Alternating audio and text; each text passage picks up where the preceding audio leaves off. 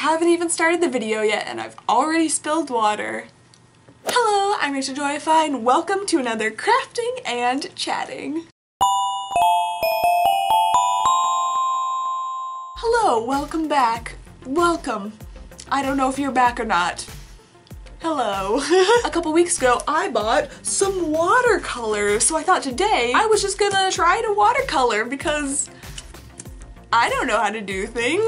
I honestly do not know anything about watercoloring. I don't know techniques. I don't know what to draw, so I just got some fun scrap paper and I'm just gonna watercolor some things and we're gonna chat, okay? Yeah. We got some lovely grid paper.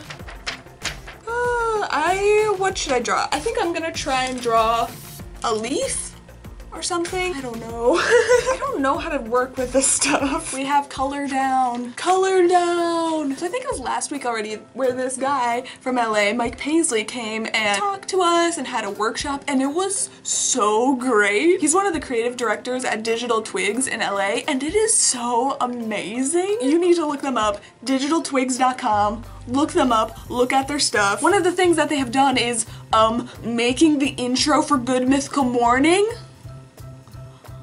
When I had heard ahead of time, when they had made the GMM intro, I was going to go to whatever this guy was talking about. I don't know how to, I can do this, I can do this, even though I'm not good, I can do this. And so obviously the main part of his talking and stuff was like digital work and it was so interesting. And so Mike Paisley, he went through kind of his creative journey from like making things in high school or college, I think, up until now, and it's just so weird and amazing to like see the transformation like from an actual person who made just like silly videos in college and now he's making Good Mythical Morning intros. And so he talked about a lot of like technical things like how to build a website or how to build a video reel, which I feel like maybe I should do, but I still kind of have no clue what I'm doing. And one of the things he said that really like struck with me was the phrase, be a machete, not a Swiss Army knife. And so, you know, machetes, they serve, you know, very few purposes, but they serve very well,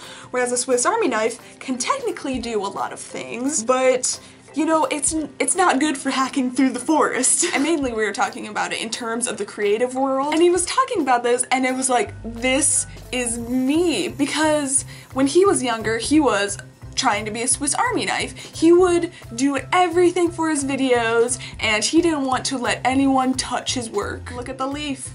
Look at the leaf. Like, as long as I've made videos, it's been me. It's like, I'm the writer, I'm the producer, I'm the wardrobe, I'm the props, I'm the makeup, I'm the actor, I'm the editor, I'm the exporter. That's probably not the right word, but you get what I mean. Like, I like doing this entire process on my own. Like, I film, I set up all the stuff, I don't let anyone else, like, set it up for me, and so yeah, Mike was talking about this and I was like, I relate to this so much where I am kind of afraid to let other people do work for me. And so I've kind of been training myself lately in the past couple years to be a Swiss Army knife. Like, I want to do everything. A recent example of this is things like design and animation. The animation at the beginning of this video was made by the amazing Meg's Creations, which I have no clue how she is able to make this. And I just long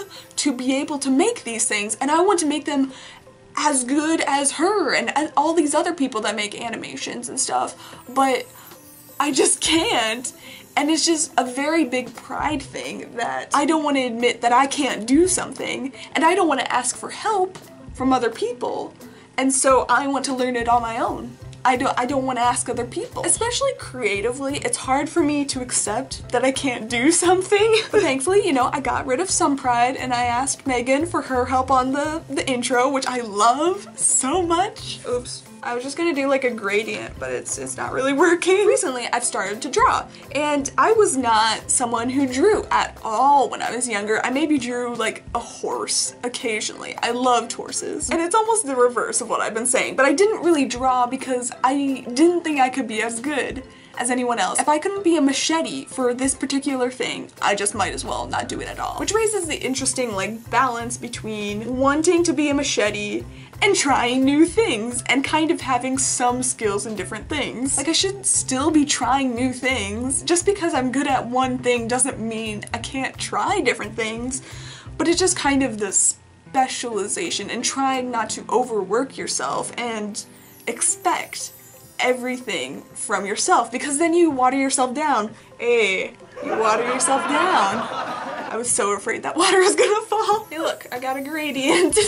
What should we make now? Ooh, I'll show you what people look like when I draw them. Yeah, so with drawing, it was, I don't know, it was so weird because I just didn't want to draw because I just saw everyone else drawing and I just kept comparing myself to their drawings, and like, I could never do realistic drawings. I don't know how people who can draw realistically make them not look creepy, because whenever I draw realistic people, they just look creepy. And so I've kind of developed more exaggerated characters. That's generally what my people look like. They have very big eyes. You know, you can add some eyeliner on the corner. And you know, they have nice big eyes and a big smile. And before I started drawing, I just started noticing all these different styles of drawings and paintings, and it just blows my mind how amazing people are at what they do, and it's awesome. Oh, and like digital twigs, let's tie it up. Digital twigs is kind of part real stuff, part CGI, and it's like stop motion, and it's so cool. I want to watch all of their progress videos because it is just crazy how they can make all these things. And something Mike was saying is that their progress videos get almost as much attention as their like actual finished work, which makes so much sense because people love seeing things being made, especially something as complex as their stop motion, part real, part CGI stuff. Like,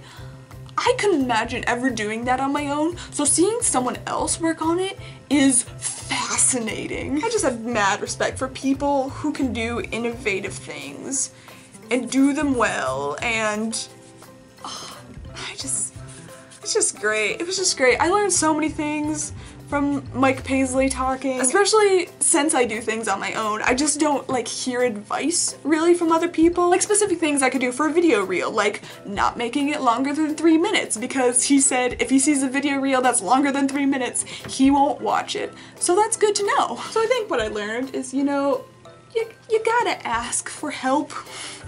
You gotta be willing to ask for help and willing to put yourself out there and stuff, and willing to expand but yet specialize. And that's kind of why I stopped making videos a couple years ago. I kind of made them at the beginning of high school, but the videos I wanted to make, I was unable to do on my own.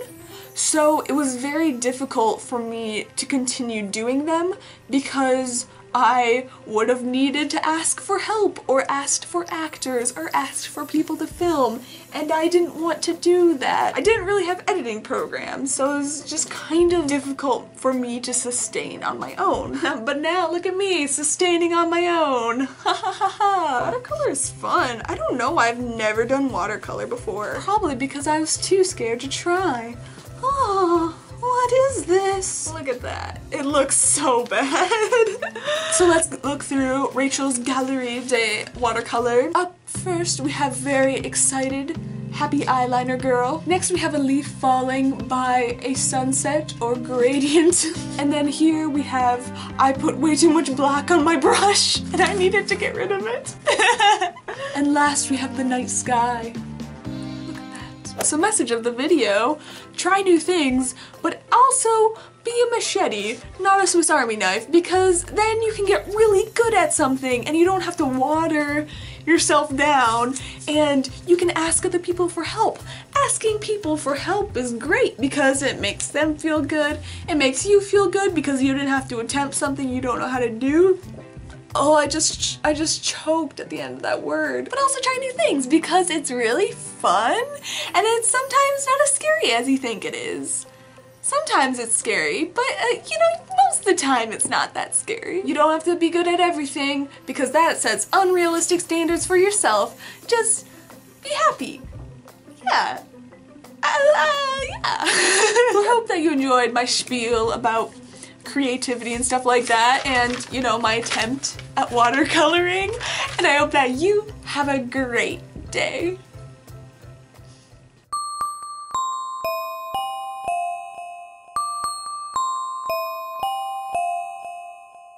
What should I do for the outro? Oh, let's draw a little rose. There's my rose. A little rose for you.